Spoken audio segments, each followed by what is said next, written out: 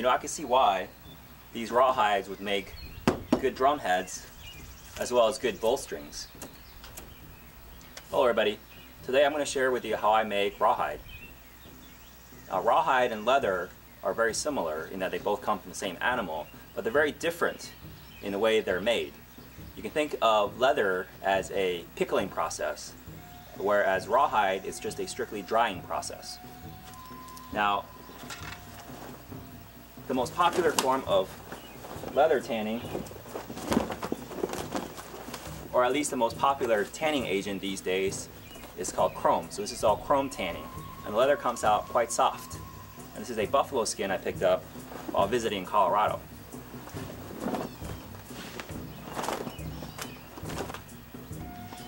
The other popular leather process is vegetable tanning. Now the pickling agent is a chemical called tannin, which is found in tree barks and as well as a lot of tea. And this is a type of leather that people tend to use for tooling because it holds a tool mark very well. This is a very thin one. There could be thick ones like these. These leathers are probably 8-9 ounces, and there's two of them, so the thickness of this flip-flop is probably around 18 ounces. And you can see how well, this is a new pair. This is my old pair that I'm wearing now. And you can see there's a huge impression of my feet on here because the great thing about vegetable tan leather is that it holds an impression, it holds its shape. It's almost like a perfectly fitted shoe, after you break it in, of course.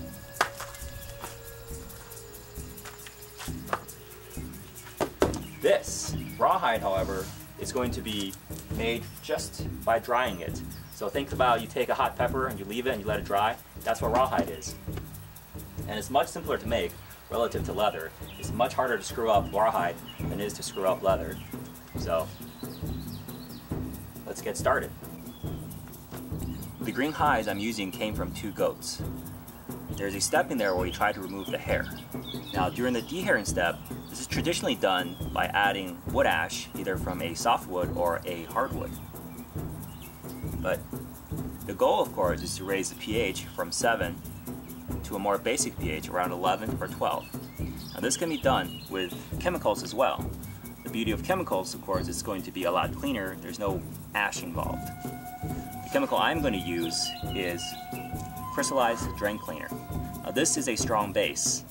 It may be sodium or potassium hydroxide. And this stuff you do not want in your eyes, to get in contact with your eyes or your hands. So make sure you read the safety instruction in the back. And understand, just in case we have a little accident.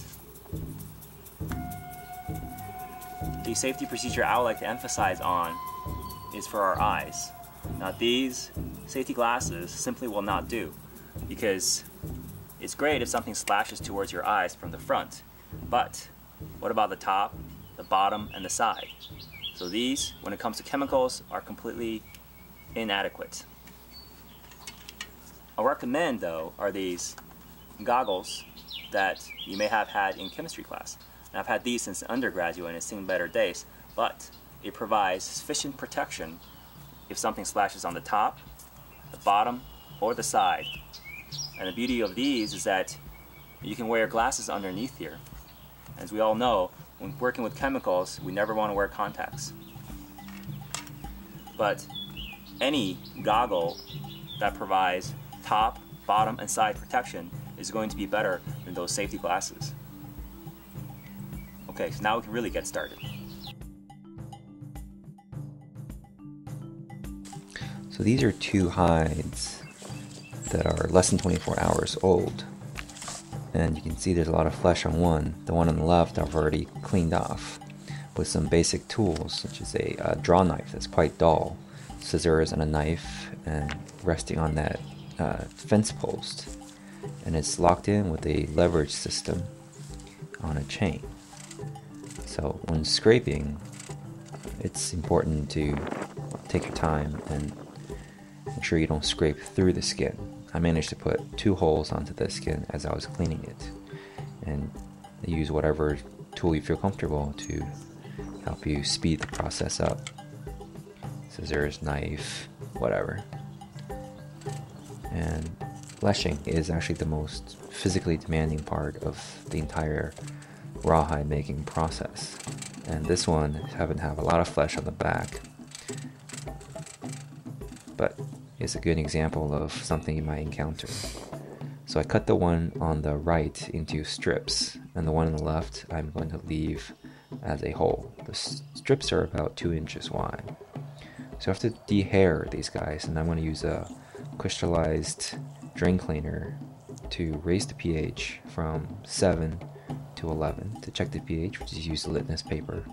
And there's usually a scale on the side of it, and you can see this one is about 7. So add small amounts of this crystallized strong base. Strong base is probably sodium hydroxide or potassium hydroxide.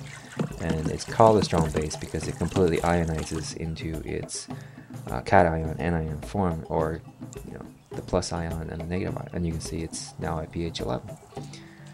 So add slowly, stay upwind, wear goggles, stay protected, and just throw in the hide.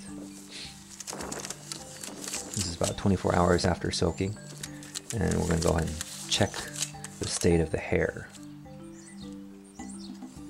First we'll check the pH to make sure, wear goggles. Goggles are always important. First we'll check the pH and make sure that having the hide in there didn't shift the pH, because it was in there overnight.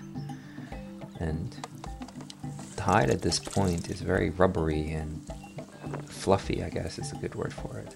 The hair on the strips are not coming out, but the hair on these guys, on the whole hide, are going to come out with a little bit of effort.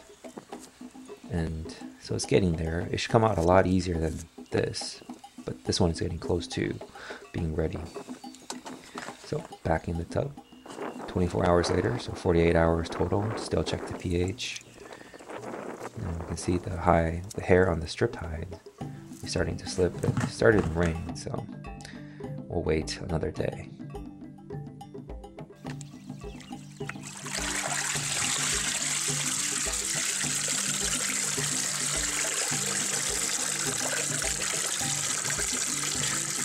Yeah, so the hide itself could really soak up a lot of water, especially the hair. You can imagine this being a cowhide, this would be tons heavier. And I'm just going to lay this out on a flat surface.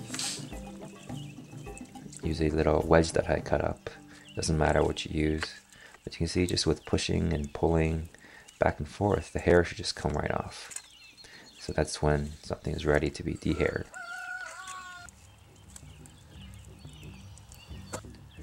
There was a little bit of hair left over on this, and I didn't really bother trying to remove it. Maybe I'll keep that as a feature rather than... So one hide I was able to clean off pretty good, and the stripped hides, the hair did not want to come off, so back to soaking for that hide. So let's go over, going to rinse the hide, change the pH, soak it, remove borax, and then finally we're ready to stretch. So here I'm just rinsing off the base that it might be in contact with the skin. Several small rinses is going to be better than large rinses. I'm still wearing goggles because there still could be some base left on there. So how do we check the pH? Well, I suppose we could... nah, I'm just kidding. Don't ever taste your experiment. So pH paper, and we can see it's back to 7. If it's not, go ahead and use some acetic acid, 4%, or as common white vinegar. I'm going to clean this with borax. Don't worry about the amount that you add into it. Maybe a little more. Yeah. So the borax is going to help us remove some of the oil as well as some of the smell that's in the skin. And let that soak overnight. So at this point, I have the other skin in there as well. I'm just going to wash it up with water after it's been soaking overnight. And then fill it with water and let it soak overnight to get rid of the borax, and we're ready to stretch it. We're just going to use knives to poke a hole and find yourself a nice rack of some sort. And I'm using some, I believe, leftover twine that used to be for making, I think it was used for baling hay, but it got tangled so it can't feed in the machine anymore, so I'm just using it right now. So just stretch it out real tight from edge to edge. And it's pretty loose at this point. It's a little close up. I do want to say you should be careful with a knife or whatever you're using to make a hole, because I cut myself on this and it didn't hurt, but later it swelled up like to the size of a Vienna sausage. So be very careful and take the proper precautions as usual. So about 24 hours and things pretty much done stretching and drying. And you can see the parts, some parts of it has become quite translucent. I always find that kind of interesting as the hide shrinks and tightens up.